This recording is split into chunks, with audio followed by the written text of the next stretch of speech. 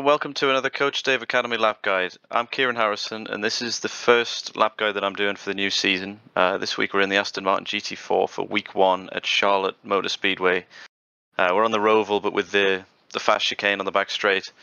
So without further ado, let's just get started.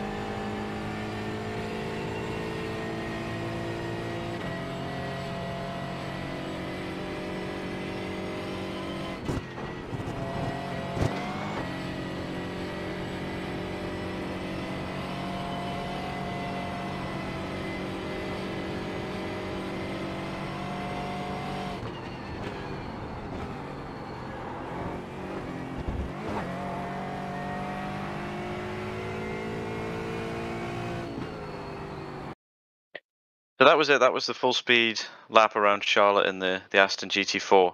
I'm now going to walk you through a replay of the same lap, and I'm going to point out all the braking points and driving lines, and for this track, particularly how to take the curbs. So yeah, let's get started. We're just here before the final chicane.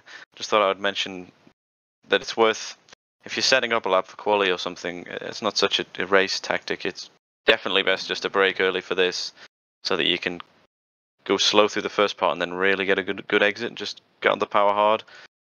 Because the normal line right over this curb, you kind of sacrifice a bit of exit speed, but yeah, to start a quali lap, you should maximize the exit.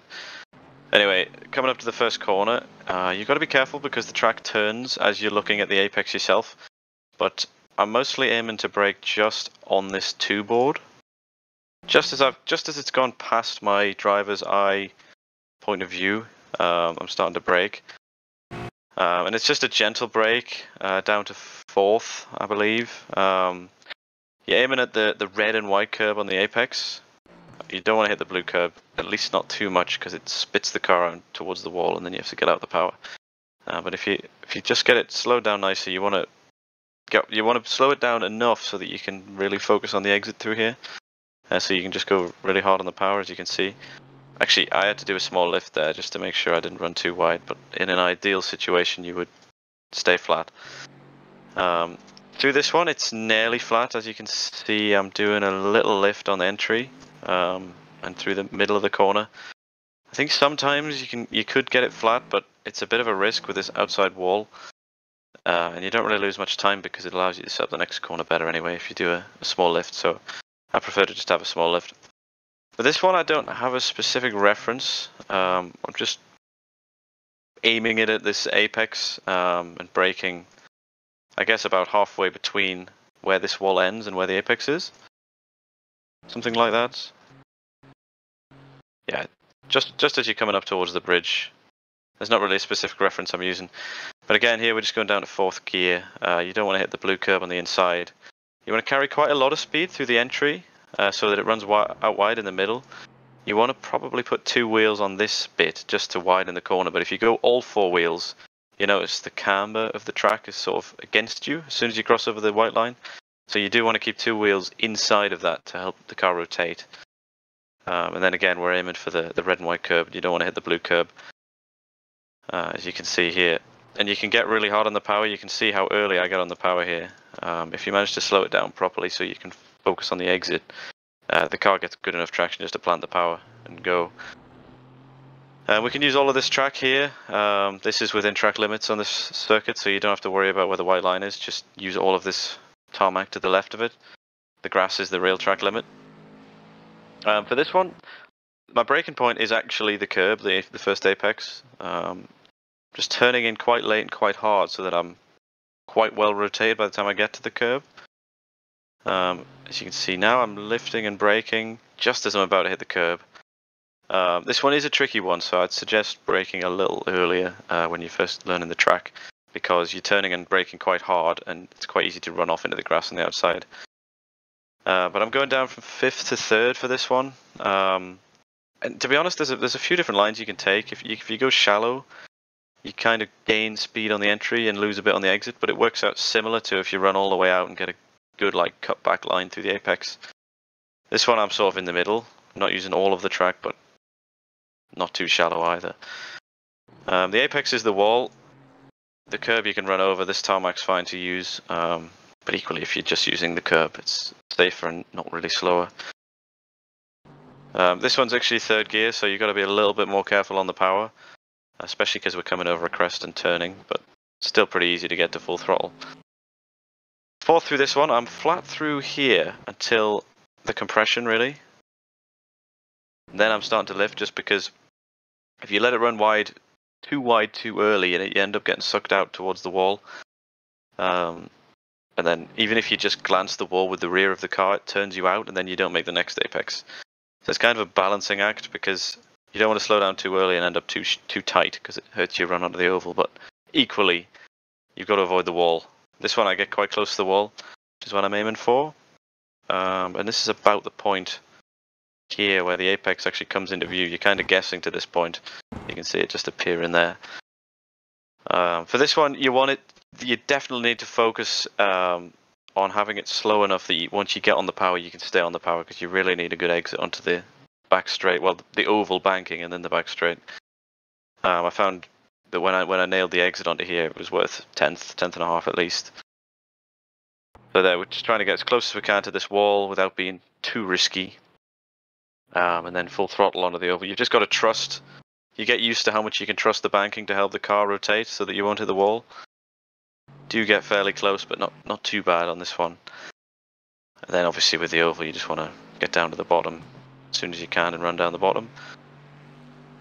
Now coming up to this chicane on the back straight, this is probably the most, or at least one of 2 most awkward points on the track. When I first came to do this car this week, I was expecting the other chicane, which you may have done, which is a lot slower.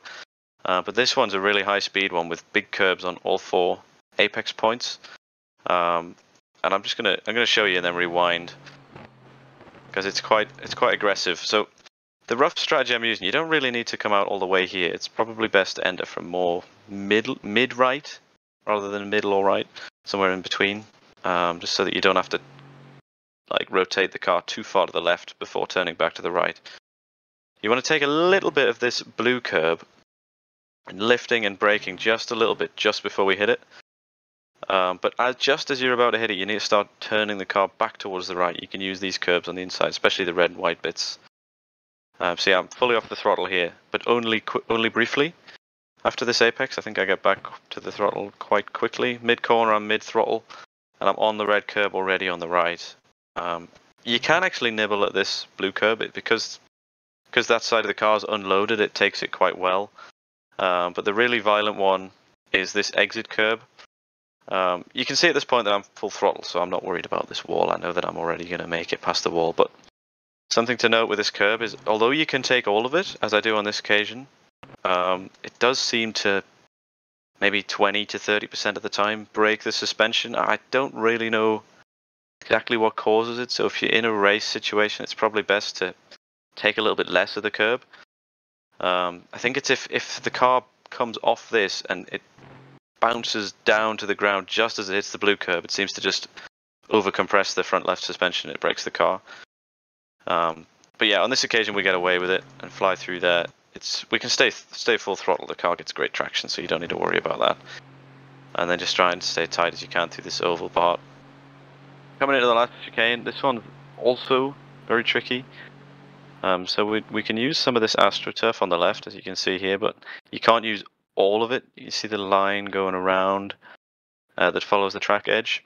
You definitely can't use anything behind, but if you use all of this darker green part, you do get an off track. So I think you can put about half the car onto it. You can see I'm putting, maybe half the car beyond the white line. And you want to do that and sort of follow the line around while you're braking.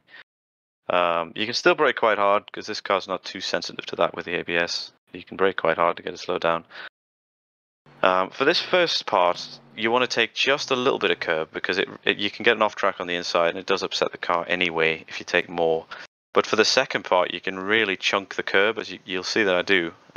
Pretty much the whole car goes over the curb and you don't get an off track for it if you get it right. But despite that, how violent it is, you get really good traction. So you're in fourth gear, you can pretty much just stay flat over that second part. So I'm flat pretty much as soon as the car touches down, and it just grips. It's fine. As long as you come in through this at the correct angle, you should stay out the wall pretty easily. So you can see at the biggest point, I'm right over the curb. My right wheels aren't even on the track, but it's legal within the track limits that iRacing sets. So you definitely want to be using that because it just helps you get a much better run out onto this straight, albeit a short one, but it's still valuable.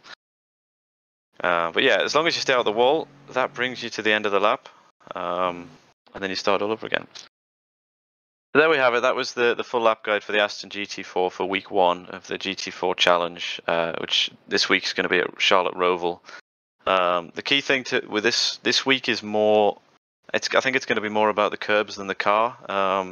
You've got the last 2 chicanes, which are particularly tricky. This one here that you can see on the screen, the one on the back straight, it's so close to being flat out. It's really fast, which makes it quite difficult to get the line right.